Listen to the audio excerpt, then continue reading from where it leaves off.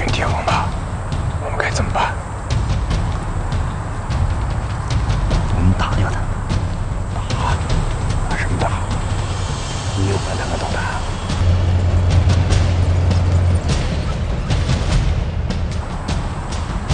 我没有反坦克导弹，狙击步枪啊！别闹了，狙击步枪的子弹能穿透装甲，挠挠痒都爆壳了。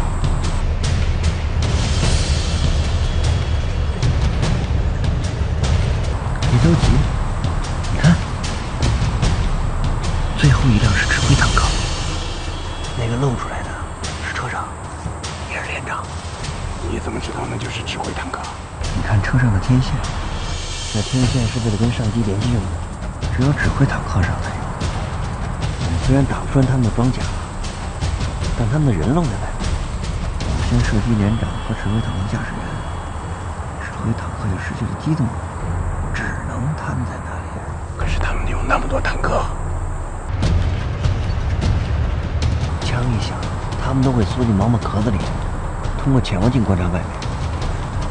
我们在几百米外的山上，潜望镜的视野是有限的，想通过潜望镜找到我们难了。我们就打到他们的眼睛。有潜望镜？对，我们对着潜望镜逐个点名，没有潜望镜，他们开不走。驾驶员，往左边走。那也就是说，就靠咱们两个狙击手，就可以消灭一个主战坦克连？没错，这叫4两拨千斤。怎么样？干不干？干！我们先从指挥坦克下手，接着打着领头的，把他们憋死在山谷里。我打连长，你打驾驶员。准备，3、2、1，狙击手！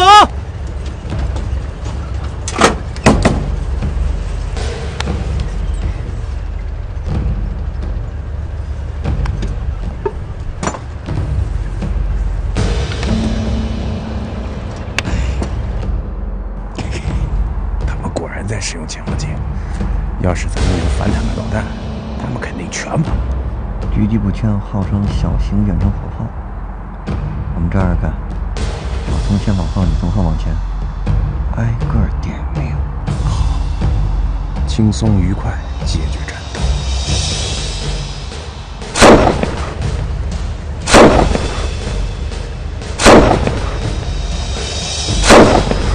连长，我们现在该怎么办？不要问我，我都已经战死了。潜望镜被狙击手击中，仪器已经失灵了，现在该怎么办？给我来支烟。明白。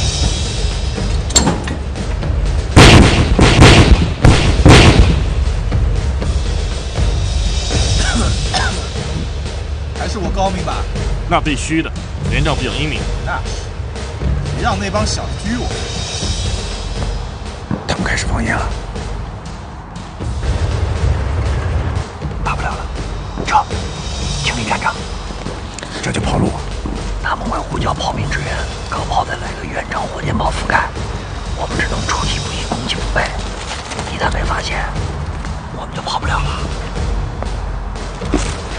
走吧，支援等我。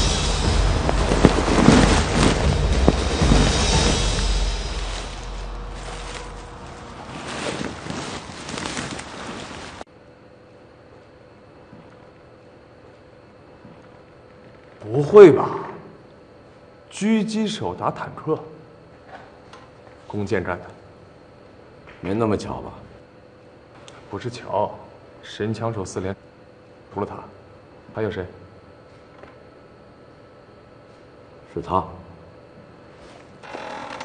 他是谁？这孩子，我果然没看错他，天生的狙击手。这些年他没白过，一直看他父亲留下的资料。你说的到底是谁啊？我们走吧。哎，你现在去干嘛呀？狙击小组早就撤了。我看看他留下的狙击阵地设的怎么样，能不能达到我的标准？你越说越神奇了。神枪手4连再怎么说也是步兵连，能达到你的标准，何方神圣啊？山明啊，这有些人呐，天生就是干这行的。我们走吧。我还真想见识见识。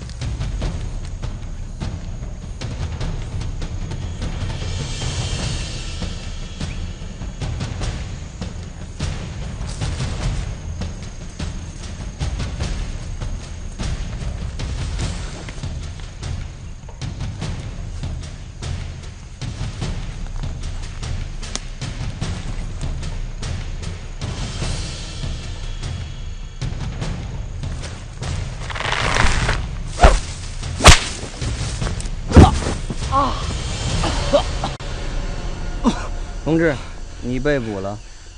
小牛，你没听过一句话，叫站得越高，跌得越狠吗？你们是怎么发现的？您藏头不藏尾啊，完全鸵鸟吗？俺已经藏得很小心了，怎么还是被发现了呢？我们伪装的怎么样？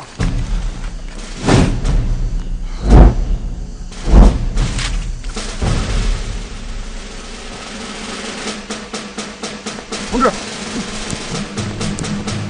你妹被俘了。闹人！战场上闹腾什么？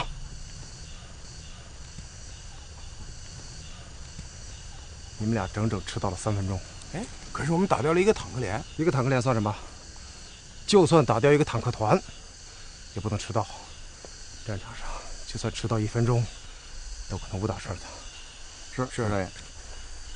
我都听说了，你们俩搞掉了一个坦克连，好样的！应该的。不吹牛能死啊！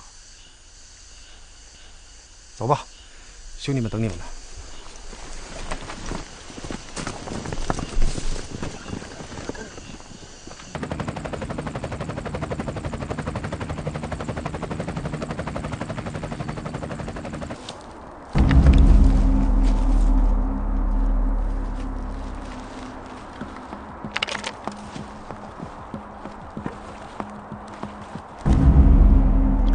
确实是招手，这里可以对下面全面控制，又方便撤离。我小看步兵连了。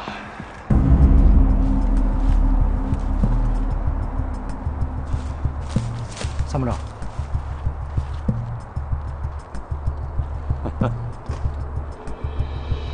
还是太嫩呐，留下痕迹了。没经过系统培训，这自学成才，必然留下破绽的。吴豪，你说的到底是谁？你认识？认识？你看见你就明白。你们都认识。你越说越神秘了吧？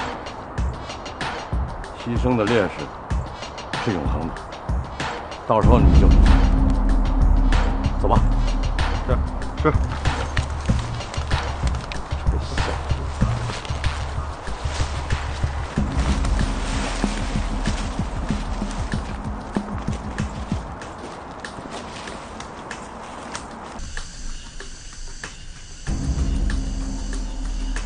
蓝军现在让我们搞的已经疲于应付了，但是他们现在已经知道我们是狙击小组在行动。我想大概他们已经上山，在到处找我们。那么下一步，我们得想办法跟他们打一场攻坚战。他们越是不敢相信我们敢打攻坚战，我觉得我们就应该越是跟他们玩个狠的。那我们打哪儿？34号大桥，这是蓝军必经之路，我们想办法把大桥给它炸了。可是我们需要炸药，大量的炸药。不用担心，昨天晚上我和二牛端掉蓝军的弹药库，看看。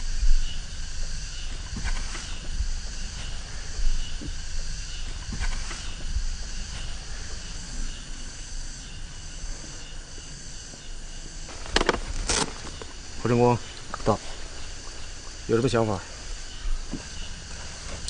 ？34号大桥距离最近的蓝军机抓步兵只有3公里，他们会迅速增援。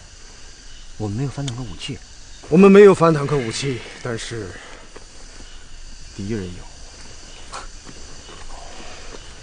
现在我们抓紧时间，想办法把这个阵地拿下来，然后利用他们的反坦克导弹阻击敌人坦克，明白吗？明白。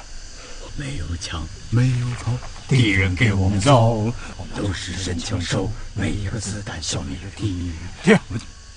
出发。是。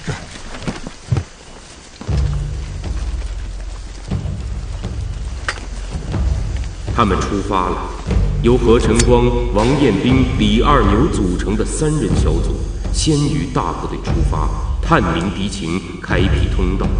然而，他们却陷入了蓝军搜索队的重重包围。自己人。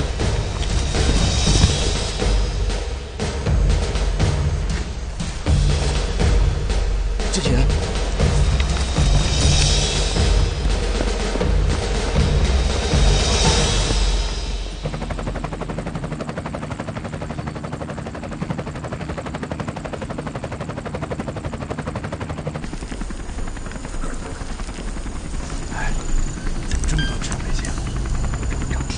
我们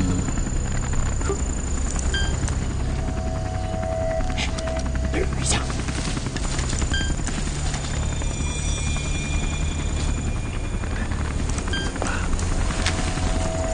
这条路走不通了。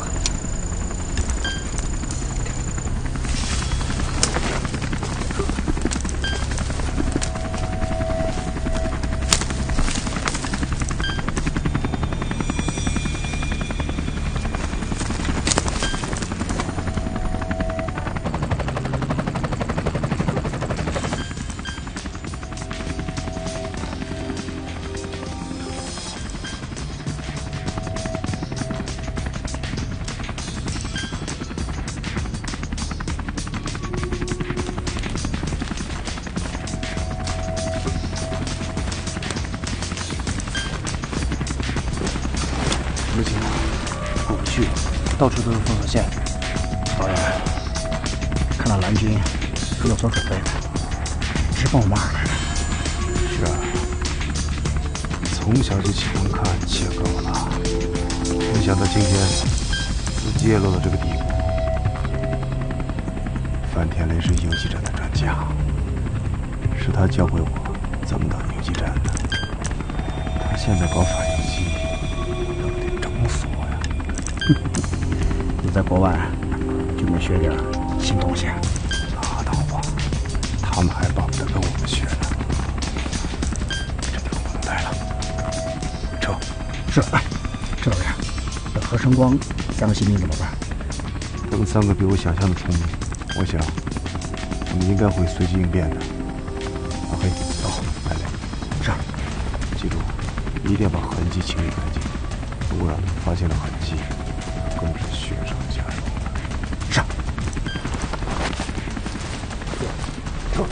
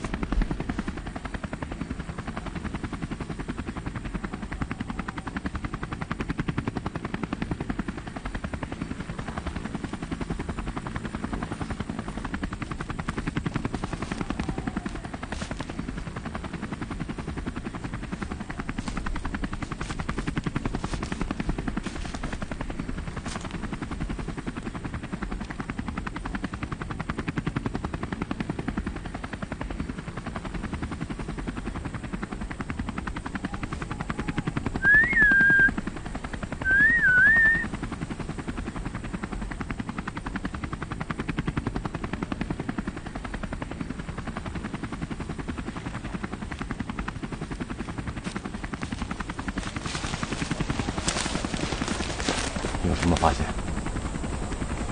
他们在这搜捕，刚走没多久。哪个方向？闻气味，应该是从那个方向传来的。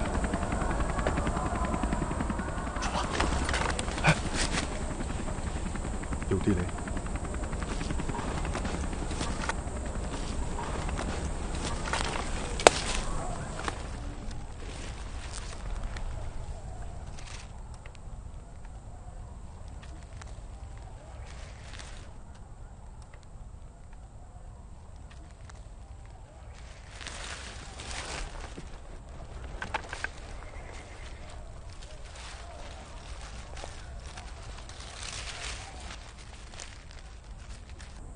步兵不简单啊，都会埋地雷了。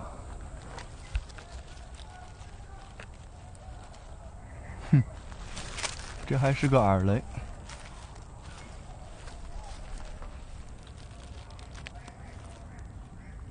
哎，你说说，这都谁教他们埋的这雷啊5号呗，他教的。弓箭不是他得意门徒吗？哦，对。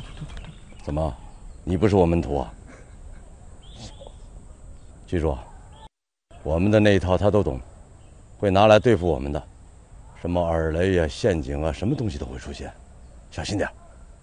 越来越有意思了，你的学生把你教的东西拿来对付你了，啊？这是好事儿啊！在和平时期，我们解放军就靠这种不断的对抗来相互促进的。俗话说得好，这磨刀啊不误砍柴工啊！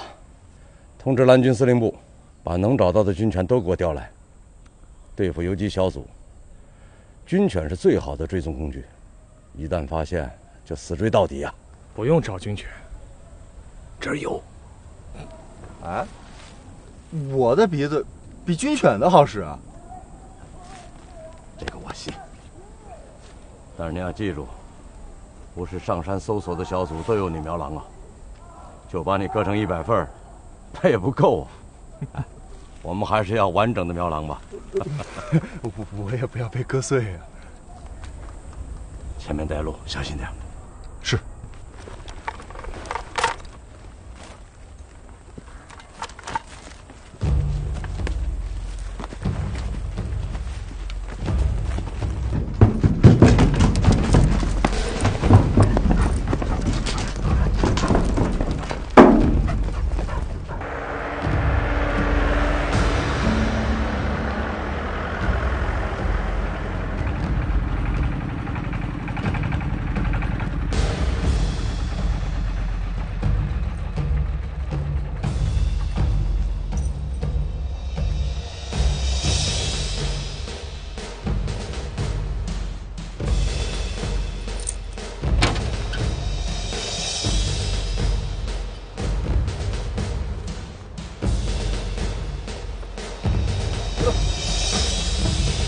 有人！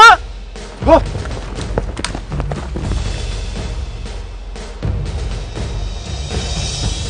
出来！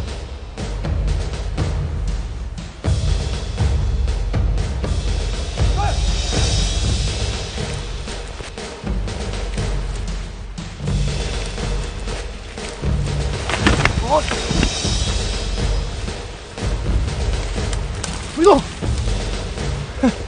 哎呀，恭喜你们中奖了！跑啊！怎么不跑了？你2条腿儿跑得过4条腿的吧？一张拆。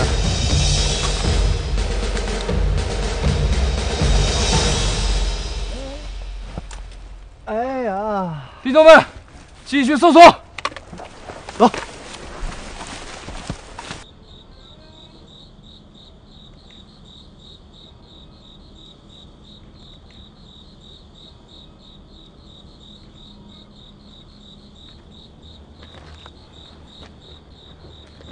你这招管用。你们表现没让我失望。我们也没干什么。我说的不是你们，我是说4连的指导员龚箭和他手底下3个新兵。又是龚箭，我明白你意思。他们要是现在被我抓住了，你就失望了？他们要是真被抓住，那算我看错人了。再说了，要抓住他们的人是我，而不应该是别人。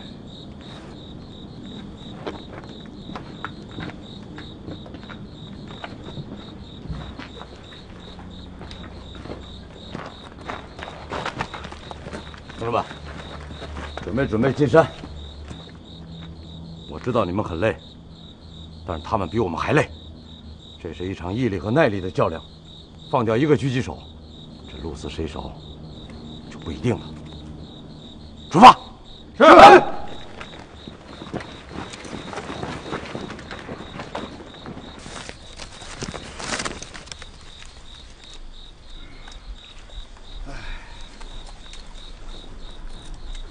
指导员，这吃的就这么多了，都分给大家吧。对，我不要。对，来，兄弟们，分一分。哎，这坚壁清野，处处碉堡，又是埋伏，哼，我们快赶上无四反围剿了。我们本来就是红军嘛。指导员，你别开玩笑，兄弟们饿得快抽筋了，哎，吃了这顿，下顿可没了啊。是啊，范天雷这个老狐狸，蓝军现在就是想困死咱们，饿死咱们，得想想办法呀。哎，要不这样，等天亮了，咱们下山看看，看能不能找老乡弄点吃的。哎呀，这蓝军是不是在山下就等着我们下山呢？是吧？所以咱们得小心点，一旦发现不对，就赶紧撤。哎，何晨光这3个新兵也不知道怎么样了。这深山老林里的，出了问题，可就麻烦了。是啊，这对我们来说是个考验，对这3个新兵来说，就更是考验了。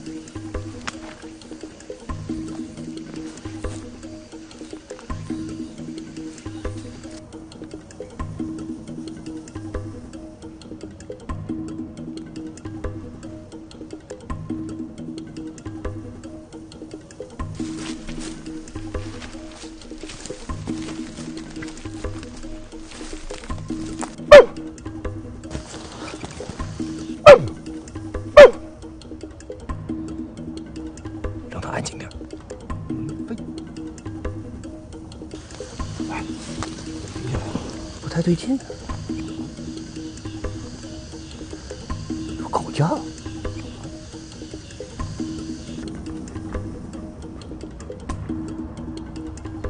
别动，它是狗，不是人。它看见目标就想上。尽量吧，这样我们会暴露的。这荒山野林的，几条野狗也属于正常。不对，这不是土狗的声音，这是狼狗的声音。你怎么知道？我们村家养狗，我能不知道这个吗？错不了。回头，不太对劲。哎，不至于吧？我们已经走了那么远了，现在再退回。趴汪狗！暴露了，放口水，追，走！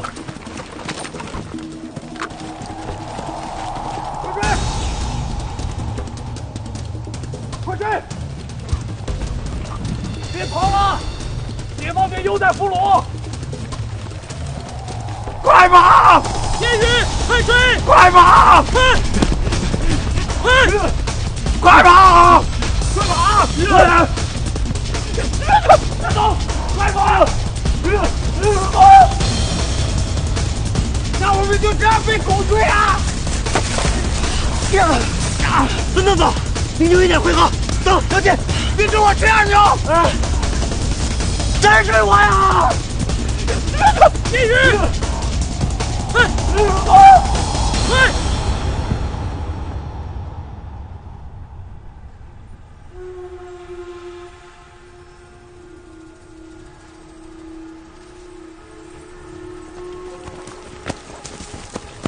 这边呀，没什么动静。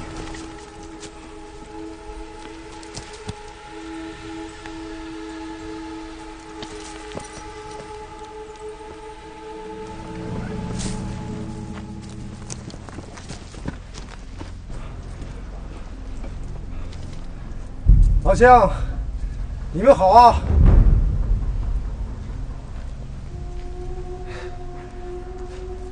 老乡，我们是解放军。不用，看武器，走，快点！老袁，行不行？放武器，快去！小崽子，看你往哪跑！范警，我和你们拼了！放下，放下！指导员，我命令你。是。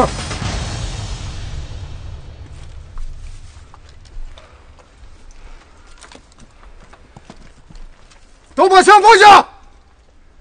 放下！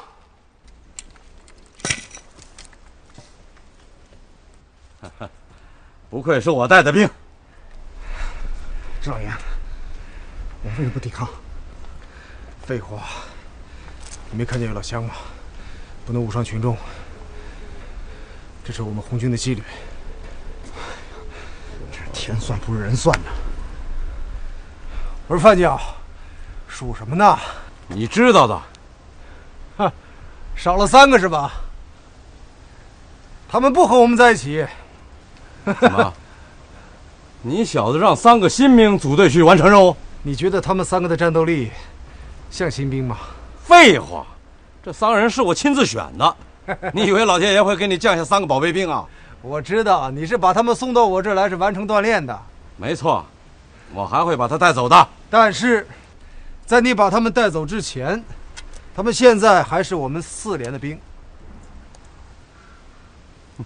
知道，演习还在继续，你们4连还在继续战斗，对吧？没错。别得意，这山上呢不过是3个漏网的小兔崽子，我可是老狐狸。把他带走，这小子是危险人物。是，赶紧的。来吧。算了，走吧。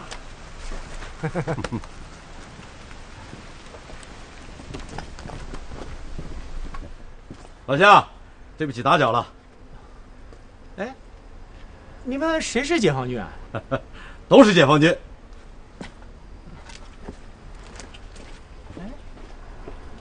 哎，怎么解放军抓解放军啊？喂，严兵，二牛呢？没看见。难道说被狗擒获了？他本身就是头牛，肯定没狗跑得快。叶宇，你是不是又不听话了？不听话，爸爸不理你了啊！爸爸动手打你了啊！二牛当爸爸了。你劲儿大那么大，慢点，打那么大神经啊？干嘛？不听话了是不是？管不了你了是不是？啊，会的，听话啊！走，二牛，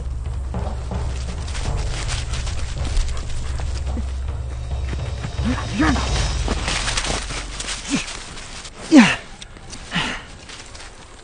二牛啊，你啥时候认他做儿子了？怎么样，长得够精壮吧？俺们村人人养狗，对狗还有绝招。可是他是军犬，按说不会和一般陌生人接触啊。可能俺这身上有狗味儿吧？狗味儿？嗯啊，这次蓝军的买卖可赔大了，军犬叛变了。可不，放狗咬俺，他也不看看俺是谁，俺对付狗最有一套了。那我们现在干什么？去找指导员？不行，下不了山。山底下全是蓝军的封锁线，俺刚才试过了。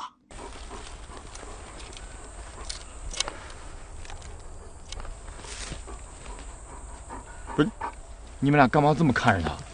反正现在也找不了指导员，本身我也饿了，要不……你想都别想，你要是想杀俺儿子，那先杀了俺吧。哎，军犬可是战士，你想杀战友啊？谁想杀你儿子？说着玩的。那你一直看着他干嘛？咱们跟牛哥的儿子演场戏。演戏？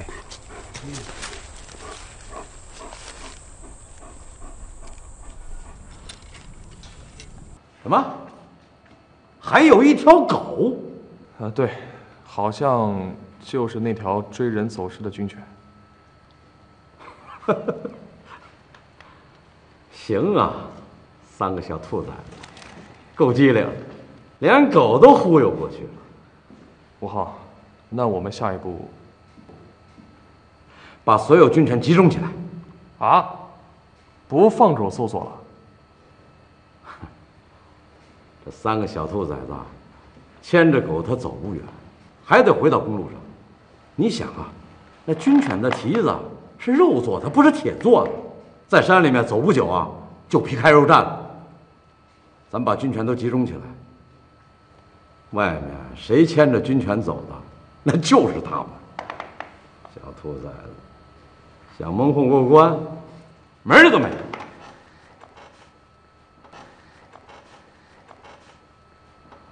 算了，不说了。有屁就放，有话就说。好，其实我是想说，高，实在是高。行，少贫嘴，快做事。哎，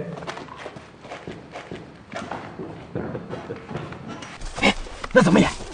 那当然是穿上蓝军的衣服，带上狗儿子，深入敌壕，奇袭白虎团，从背后杀他个片甲不留，杀不了。为什么？我们想得到的，你觉得蓝军特种部队的人想不到吗？也许想得到，一定想得到，肯定想得到。那怎么办？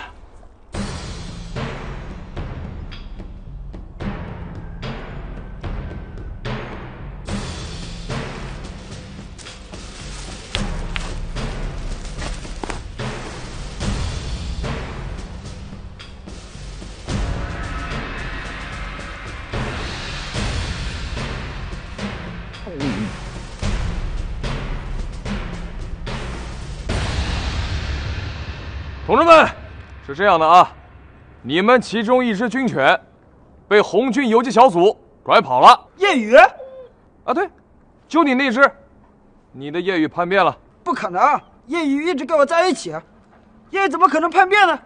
对呀，首长你不能乱说，我们军犬怎么会叛变呢？诬陷我们！诬陷我们！军犬也肉搏战士啊！军犬不可能叛变的。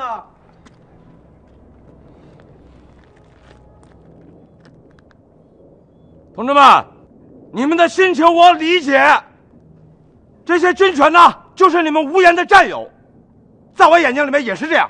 毫不夸张地说，他们救过我的命，我的心情跟你们一样。同志们，我们是军人，军犬呢也是我们的战士。当然了，这个战士啊，他不会说话，但他依旧是中国人民解放军的一员。而演习就是战争，在战争当中啊，什么事情都可能发生。刚才我的部下说军犬叛变了，这是对我们战士的不尊重。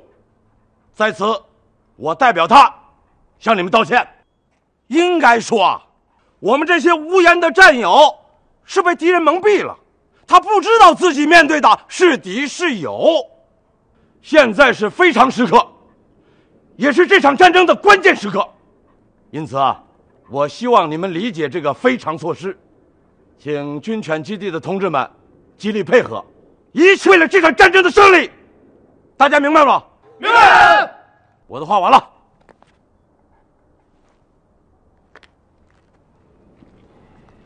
山明，所有的部队都一样，以后你要注意自己的措辞。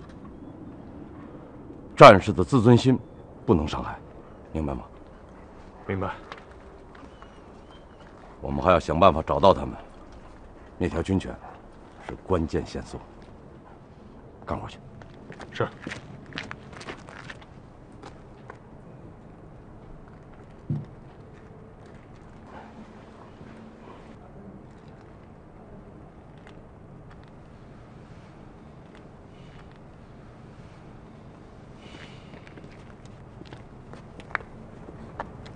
别动！连接警报器了。指导员，我四处看了一下，警戒很严密，外面还有地雷。战俘营是范天雷亲自设计的，他是逃脱战俘营的教官，专业的。哎呀，也不知道那3个新兵怎么样。这次他们的表现很优秀，现在希望全寄托在他们身上。现在新兵啊，脑子太活了，也难管了。你为什么老想着管他们呢？这些年轻人虽然生活条件比我们优越，平时可能娇气点儿，但是一样是热血男儿。只要方法得当，引导得好，他们就能成熟得早。你看这次的表现。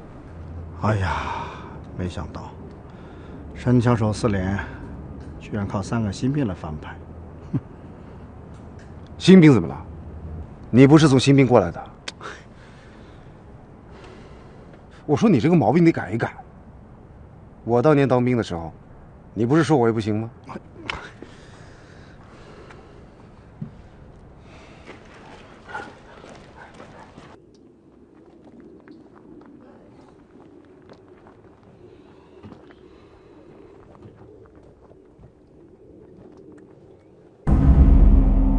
有情况，